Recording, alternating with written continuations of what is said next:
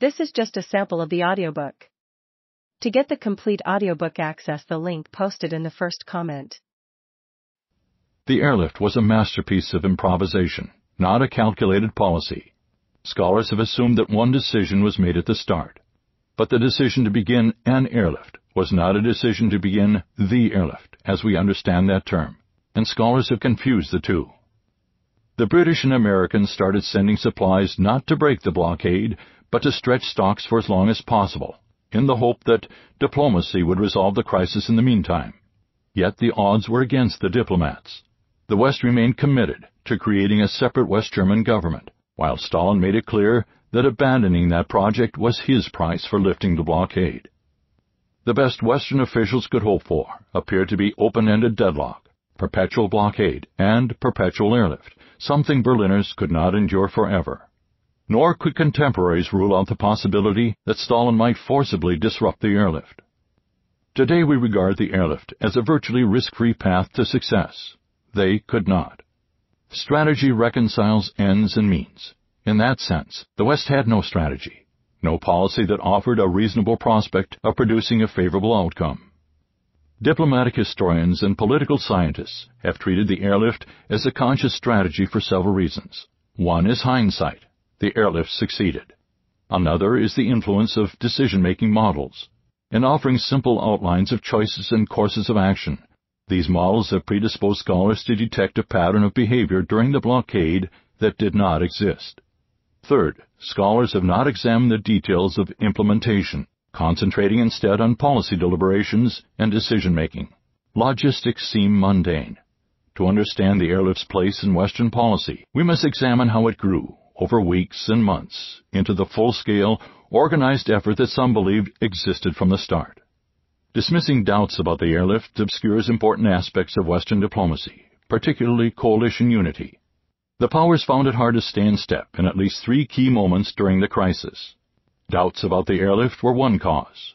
Europeans feared the Americans wanted to bring the crisis to a head, a step likely to trigger war. We tend to see Europeans' worries as exaggerated, believing that Truman had overruled the most dangerous proposal put forward during the crisis, Clay's convoy plan. But American officials regarded the airlift as the prelude to Clay's armored column, not an alternative to it. When the airlift failed, which some expected as early as October, the West would face a choice between withdrawing from Berlin and challenging the blockade with Clay's tanks. Western Europeans were relying on American power to prevent a war with the Soviet Union, not prevail in one. With no ocean between them and the Red Army, Europeans understandably dwelled more on the likelihood and consequences of war than Americans did. They were more willing to let diplomacy spin out and less willing to gamble on the airlift than Americans were. Diplomatic efforts to deal with Berlin continued after the Soviets lifted the blockade on May 12, 1949. Foreign ministers met in Paris on May 23 and agreed to disagree, bringing this Berlin crisis to a close. Stalin had suffered a serious defeat. He had failed to derail the West German government. He had not captured Berlin.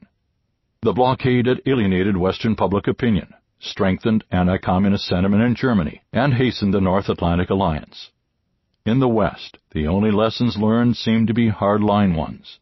The blockade fixed in the public's mind an image of the Soviet Union as an aggressive, expansionist, and ruthless totalitarian state.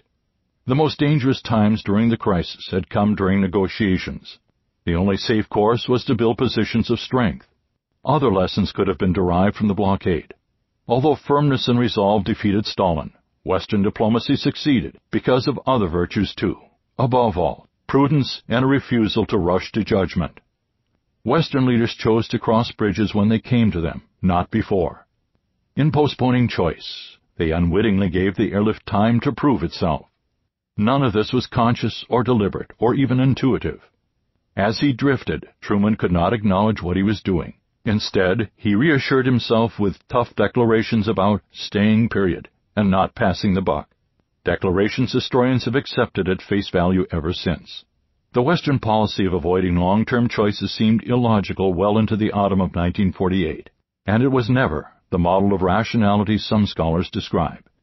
In the end, results proved its wisdom, if not its logical consistency. The policy worked.